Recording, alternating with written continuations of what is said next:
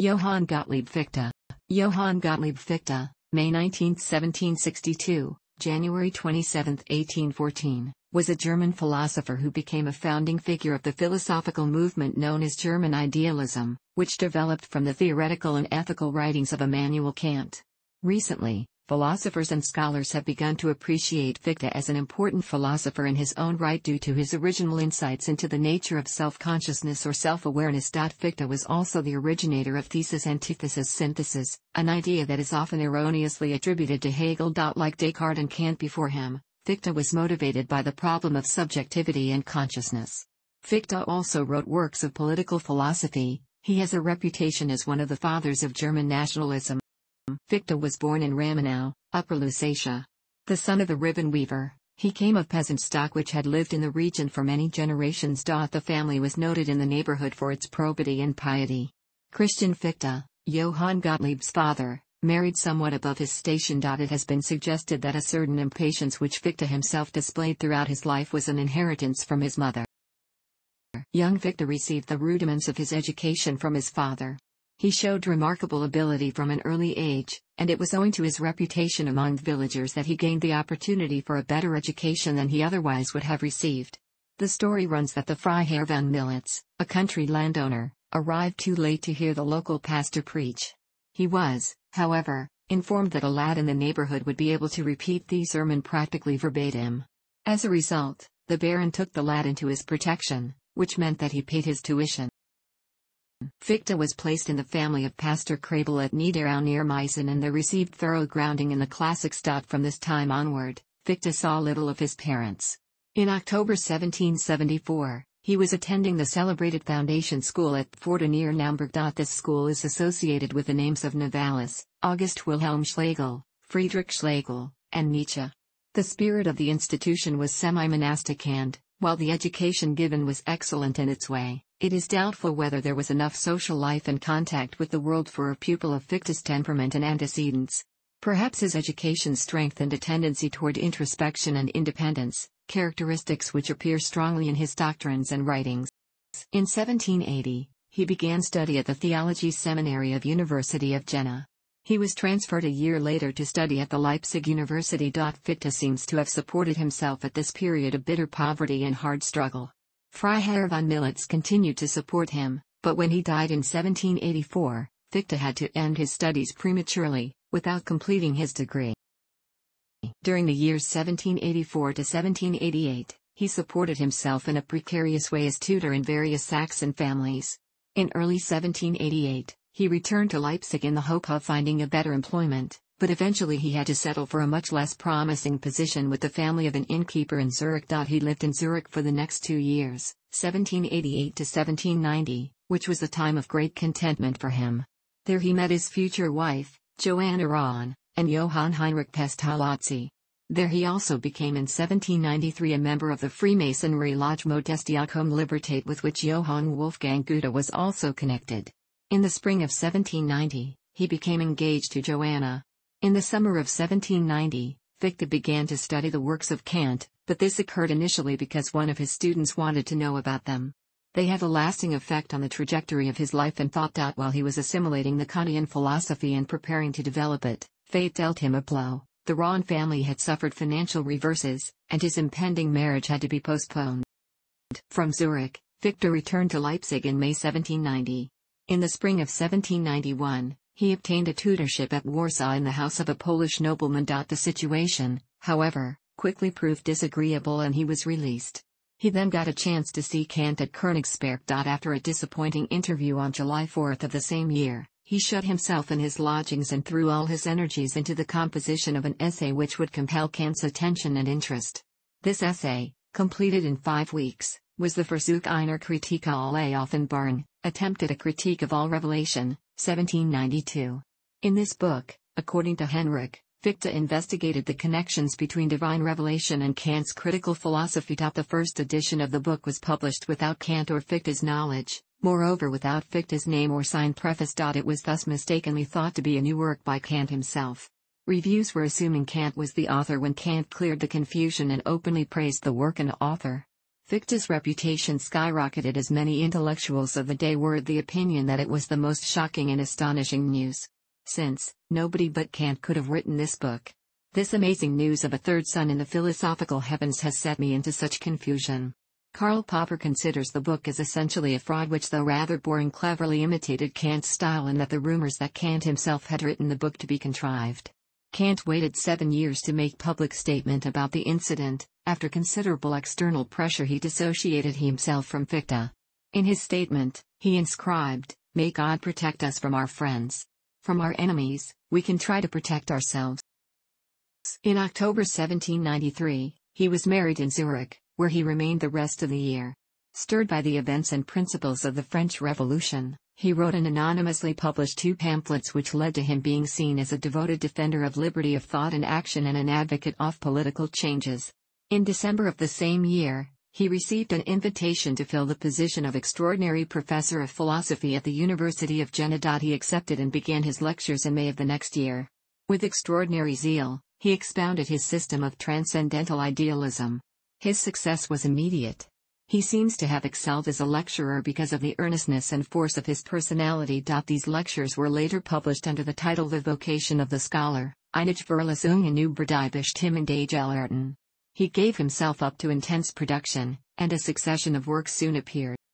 After weathering a couple of academic storms, he was finally dismissed from Jena in 1799 as a result of a charge of atheism. He was accused of atheism in 1798 after publishing his essay Über den Grund unseres Glaubens and eine göttliche Weltregierung, on the ground of our belief in a divine world governance, which he had written in response to Friedrich Karl Forberg's essay Development of the Concept of Religion, in his philosophical journal.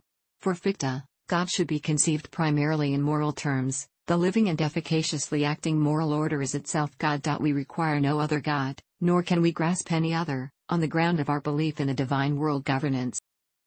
Fichte's intemperate appeal to the public, Appellation and Das Publikum, 1799, provoked F. H. Jacobi to publish an open letter to Fichte, in which he equated philosophy in general and Fichte's transcendental philosophy in particular with nihilism. Since all the German states except Prussia had joined in the cry against him, he was forced to go to Berlin. There he associated himself with the Schlegels, Schleiermacher, Schelling, and Tieck. In April 1800, through the introduction of Hungarian writer Ignaz Aurelius Fessler, he was initiated into Freemasonry in the Lodge Pythagoras of the Blazing Star, where he was elected minor warden. At first Fichte was a warm admirer of Fessler, and was disposed to aid him in his proposed Masonic reform. But later he became Fessler's bitter opponent. Their controversy attracted much attention among Freemasons. Fichte presented 2 lectures on the philosophy of Masonry during the same period as part of his work on the development of various higher degrees for the Lodge in Berlin. A certain Johann Carl Christian Fischer, a high official of the Grand Orient, published those lectures in 1802-03 in 2 volumes under the title Philosophy of Freemasonry, Letters to Constant, Philosophie der Morale. Briefe and Constant, where Constant referred to a fictitious non-Mason. In November 1800, Fichte published The Closed Commercial State, a philosophical sketch as an appendix to the Doctrine of Right and an example of a future politics, Der Geschlossene Handelsstaat. Ein philosophischer Entwurf als Anhang zur Rechtssache und Probe einer Kunft zu liefernden Politik, a philosophical statement of his property theory, a historical analysis of European economic relations, and a political proposal for reforming them. In 1805, he was appointed to a professorship in Erlangen. The disaster at Jena in 1806, in which Napoleon completely crushed the Prussian army, drove him to Königsberg for a time, but he returned to Berlin in 1807 and continued his literary activity. The deplorable situation of Germany stirred him to the depths and led him to deliver the famous addresses to the German nation, Reden und die Deutsche Nation, 1808, which guided the uprising against Napoleon. He became a professor of the new university at Berlin, founded in 1810. By the votes of his colleagues, Fichte was unanimously elected its rector in the succeeding year. But, once more, his impetuosity and reforming zeal led to friction, and he resigned in 1812. The campaign against Napoleon began, and the hospitals at Berlin were soon full of patients. Fichte's wife devoted herself to nursing and caught a virulent fever. Just as she was recovering, he himself was stricken down. He died of typhus at the age of 51. His son, Immanuel Hermann Fichte, July 18, 1796, August 8, 1879, also made contributions to philosophy. In mimicking Kant's difficult style, his critics argued that Fichte produced works that were barely intelligible. He made no hesitation in pluming himself on Hegel's great skill in the shadowy and obscure, by often remarking to his pupils that there was only one man in the world who could fully understand his writings, and even he was often at a loss to seize upon his real meaning. On the other hand, Fichte himself acknowledged the difficulty of his writings, but argued that his works were clear and transparent to those who made the effort to think without preconceptions and prejudices. Fichte did not endorse Kant's argument for the existence of noumena, of things in themselves, the supersensible reality beyond the categories of direct human perception. Fichte saw the rigorous and systematic separation of things in themselves, noumena, and things as they appear to us, phenomena, as an invitation to skepticism. Rather than invite such skepticism, Fichte made the radical suggestion that we should throw out the notion of a noumenal world and instead accept the fact that consciousness does not have a grounding in a so-called real world. In fact, Fichte achieved fame for originating the argument that consciousness is not grounded in anything outside of itself.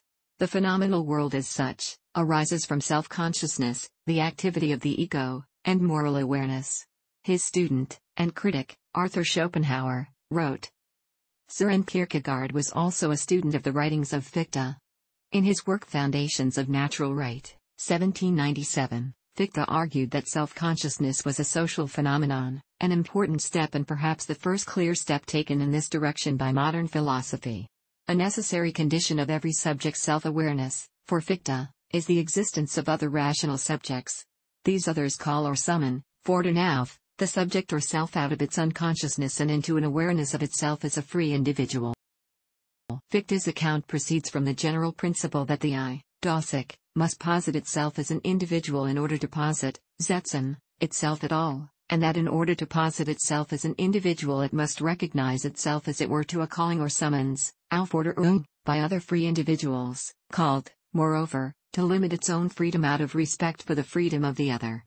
The same condition applied and applies, of course, to the others in its development. Hence, mutual recognition, gegenseitige Anerkennung, of rational individuals turns out to be a condition necessary for the individual I in general. This argument for intersubjectivity is central to the conception of selfhood developed in the foundations of the science of knowledge, Grundlage der gesamten Wissenschaftslehre, 1794-1795. In Fichte's view, consciousness of the self depends upon resistance or a check by something that is understood as not part of the self yet is not immediately ascribable to a particular sensory perception. In his later 1796-1799 lectures, his Noga Methodo, Fichte incorporated into his revised presentation of the very foundations of his system, where the summons takes its place alongside original feeling, which takes the place of the earlier Antithesis, see below, as both a limit upon the absolute freedom of the I and a condition for the positing of the same.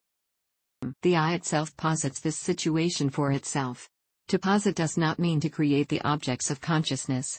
The principle in question simply states that the essence of an I lies in the assertion of one's own self-identity, i.e., that consciousness presupposes self-consciousness. Such immediate self-identity, however, cannot be understood as a psychological fact, nor as an act or accident of some previously existing substance or being. It is an action of the I, but one that is identical with the very existence of this same I. In Fichte's technical terminology, the original unity of self-consciousness is to be understood both as an action and as the product of the same I, as a fact and or act, Thathandlung, modern German, Tathandlung, a unity that is presupposed by and contained within every fact and every act of empirical consciousness, although it never appears as such therein. The I must posit itself in order to be an I at all, but it can posit itself only insofar as it posits itself as limited. Moreover, it cannot even posit for itself its own limitations, in the sense of producing or creating these limits. The finite I cannot be the ground of its own passivity. Instead, for Fichte, if the I is to posit itself off at all, it must simply discover itself to be limited, a discovery that Fichte characterizes as an impulse, repulse, or resistance, Anstoss, modern German, Anstoss, to the free practical activity of the I. Such an original limitation of the I is, however, a limit for the I only insofar as the I posits it out as a limit. The I does this, according to Fichte's analysis, by positing its own limitation, first, as only a feeling, then as a sensation, then as an intuition of a thing, and finally as a summons of another person. The antithesis thus provides the essential impetus that first posits in motion the entire complex train of activities that finally result in our conscious experience both of ourselves and others as empirical individuals and of the world around us. Though antithesis plays a similar role as the thing in itself does in Kantian philosophy, unlike Kant, Fichte's antithesis is not something foreign to the I. Instead, it denotes the original encounter of the I with its own finitude. Rather than claim that the not I, das Nichtig, is the cause or ground of the antithesis, Fichte argues that not I is posited by the I precisely in order to explain to itself the antithesis, that is, in order to become conscious of antithesis. Though the Wissenschaftslehre demonstrates that such an antithesis must occur if self-consciousness is to come about, it is quite unable to deduce or to explain the actual occurrence of such an antithesis, except as a condition for the possibility of consciousness. Accordingly, there are strict limits to what can be expected from any a priori deduction of experience, and this limitation, for Fichte, equally applies to Kant's transcendental philosophy. According to Fichte, transcendental philosophy can explain that the world must have space, time, and causality, but it can never explain why objects have the particular sensible properties they happen to have or why I am this determinate individual rather than another. This is something that the I simply has to discover at the same time that it discovers its own freedom, and indeed, as a condition for the latter. Dieter Henrich, 1966, proposed that Fichte was able to move beyond a reflective theory of consciousness. According to Fichte, the self must already have some prior acquaintance with itself, independent of the act of reflection. No object comes to consciousness except under the condition that I am aware of myself, the conscious subject. Jedes Objekt kommt zum Bewusstseinlediglich unter der Bedingung, dass ich auch meine selbst, die bewusstseienden Subjekts mir bewusst sei. This idea is what Henrich called Fichte's original insight.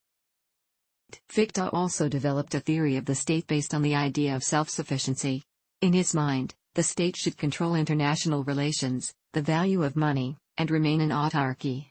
Because of this necessity to have relations with other rational beings in order to achieve consciousness, Fichte writes that there must be a relation of right, in which there is a mutual recognition of rationality by both parties.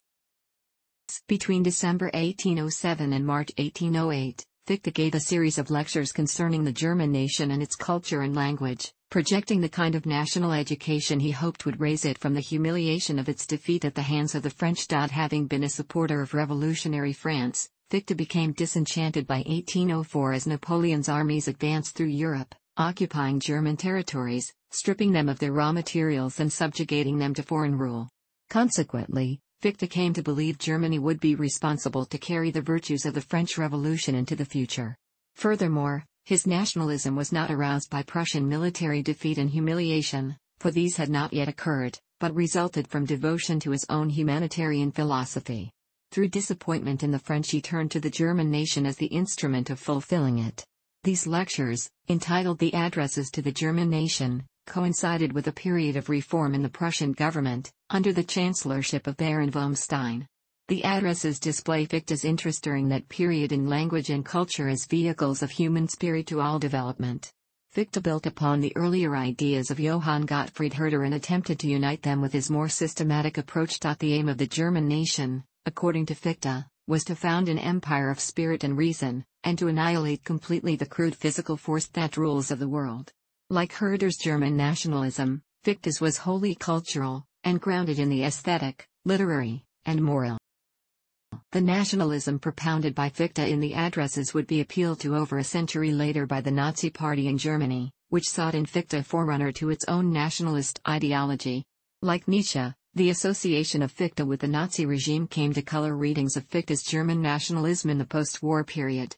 This reading of Fichte was often bolstered through reference to an unpublished letter from 1793, Contributions to the Correction of Public's Judgment Concerning the French Revolution, wherein Fichte expressed anti-Semitic sentiments, such as arguing against extending civil rights to Jews and calling them a state within a state that could undermine the German nation. Ref name equals Gesamtausgabe I/1 pp.292 greater than Gesamtausgabe I/1, pages 292 to 293 less than /ref. However, attached to the letter is a footnote in which Fichte provides an impassioned plea for permitting Jews to practice their religion without hindrance. Furthermore, The final act of Fichte's academic career was to resign as rector of Humboldt University in protest when his colleagues refused to punish the harassment of Jewish students. While recent scholarship has sought to dissociate Fichte's writings on nationalism with his adoption by the Nazi Party, the association continues to blight his legacy, although Fichte, as if to exclude all ground of doubt, clearly and distinctly prohibits, in his reworked version of the science of ethics as based on the science of knowledge, see section Final Period in Berlin, Genocide and Other Crimes Against Humanity. Fichte argued that active citizenship, civic freedom and even property rights should be withheld from women, whose calling was to subject themselves utterly to the authority of their fathers and husbands. Fichte gave a wide range of public and private lectures in Berlin from the last decade of his life. These form some of his best-known work, and are the basis of a revived German-speaking scholarly interest in his work.